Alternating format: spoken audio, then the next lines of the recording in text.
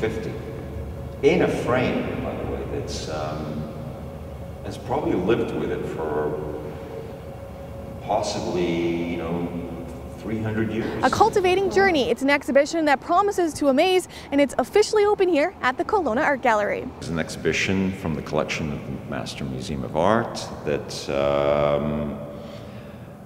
encompasses 500 years of European painting, drawings, and engravings. Some remarkable and unique works in Canada in public collections.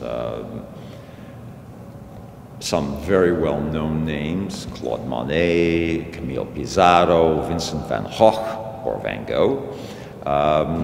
And works that sit in, let's say, a texture of art history. So it's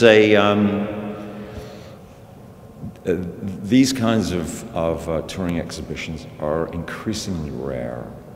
This is the first time that the collection from the Master Museum of Art has been out on tour. It may be the last time, although individual works are lent to international galleries on a regular basis, but usually 1, 2, 3, or 4. This is everything, and so so it is a unique opportunity, and to see something in the flesh rather than the reproduction. So I always think that this is like, it's like going to a live concert.